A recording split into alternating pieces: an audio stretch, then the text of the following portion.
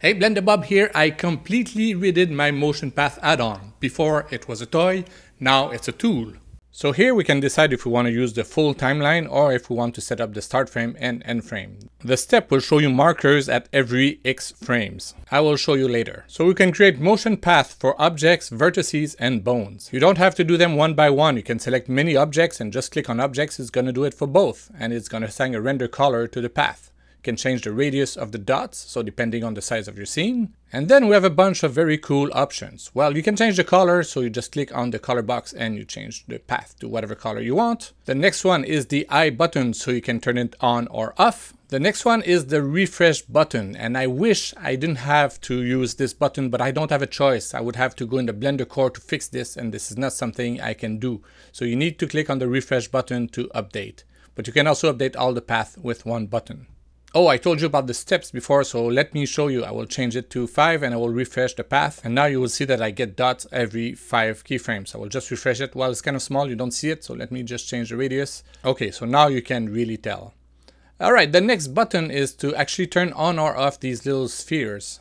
The motion paths are locked, so you cannot select them, you cannot modify them, you cannot do anything. But there's a little lock button here. If you unlock it, then they just become lines and spheres, so you can modify them if you want, delete them, you can do whatever you want.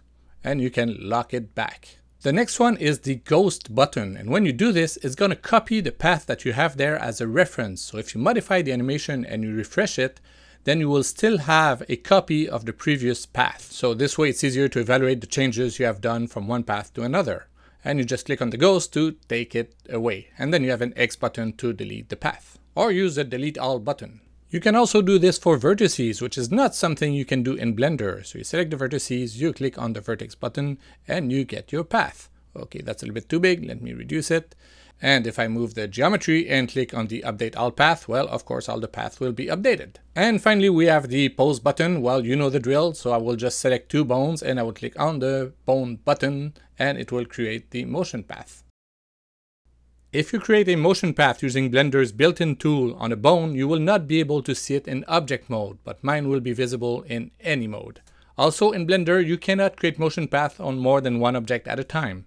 And finally, I added a warning in case you select too many points and you click on vertices. It's like, whoa, are you sure you want to do this? No, I don't. It's available in the Blender extension, so you can get it for free. Just go get it. Okay, bye.